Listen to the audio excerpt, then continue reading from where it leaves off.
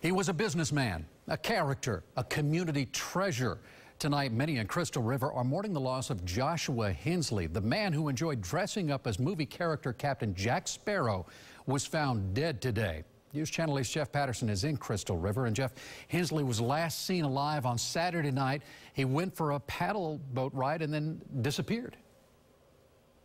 That's exactly right, Keith. There were many nights that Joshua Hensley came right out here in Kings Bay paddleboarding and dressed up as that movie character, Captain Jack Sparrow. But tragically, something went very wrong Saturday night.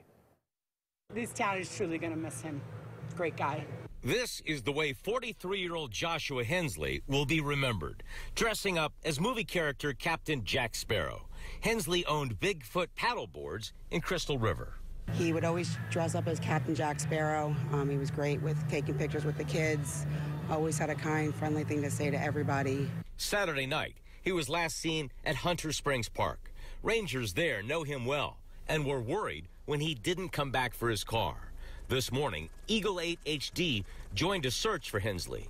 His body was found by charter fishing captain Zach Zachary. Of course, you know, you're sad about it. You know, I mean, you've seen him, you know, around, and you know, it's unfortunate he's got kids, he's got a family, and you know, seemed to be a really, really nice, genuine person. Citrus County officials are investigating this. They will try to determine a cause of Hensley's death. Reporting live in Crystal River, Jeff Patterson, 8 on your side.